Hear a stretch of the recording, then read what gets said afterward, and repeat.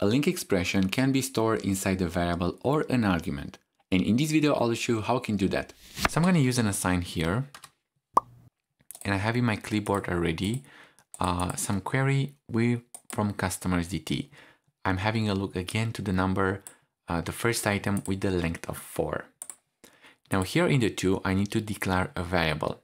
What will be the result out here? What will be the data type? Well, if you're gonna look here, actually it's very easy. This is a collection of data rows. Now, how do you define a collection of data rows? Well, I'm gonna say here a variable. I'm gonna name it a list. And to the list, I will here go browse for type. I'm gonna type enumerable. And I don't want to display the system collections. I'm gonna take the system collections generic. And to the variable type, I'll use data row. Again, I'll pick data row because I'm still having, as a result, the data rows here. Please keep in mind that where does not change the result type. I'm still having data rows because as enumerable, it outputs data rows. So this is the way how I put in a result in a variable, the result from here. Now, how I can chain multiple results? Well, I'm going to show you a scenario. Let's say I want to read a data from the input and I want to check the domain name to check in the email list. So I have this list of 5 members, which are based on the first name. And I want to ask the user the email address, the email domain, and then I'm going to check if that domain, it is among the 5 items, which I'm checking already with a length of 4. First, I'm going to ask the user, I'm going to just type input dialog. I'm going to type as a label, please enter the domain. I'm going to have a result here. Well, I say user domain.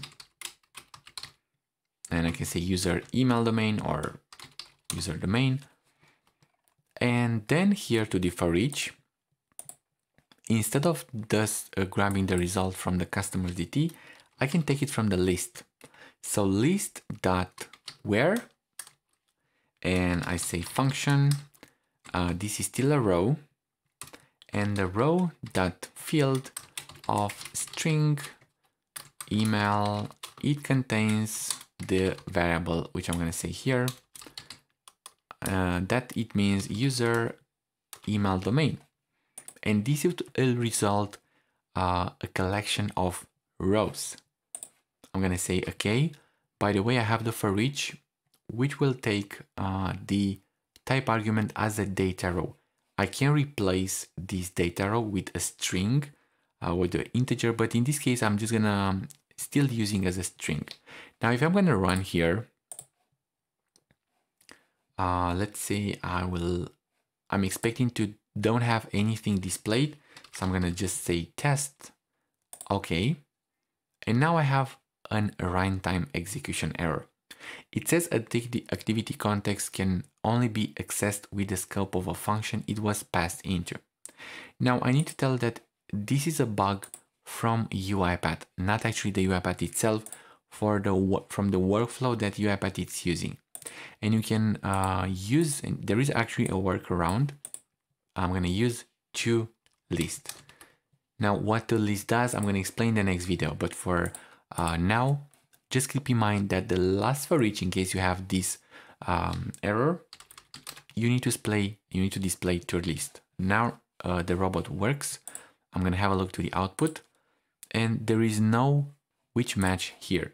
So if I want to have the results, I filled the time path. So I'm just going to copy this. Copy, hit paste, hit OK. Let's have a look to the output. And there are 2 email addresses with this match. So this is how you expose results from a language integrated query, and you can use among with a for each. Well, this trick I use a lot in my robots, and if you do find it useful, you know what you do with that like button. Also, I want to tell you that this video is part from my entire course where I teach you LINQ from scratch. If you want to find more about that, check out the description video below, or I do have a playlist with a lot of LINQ videos on my YouTube channel. Also, I'll leave a link in the description. I'm Daniel, and until the next time, see you soon. Bye.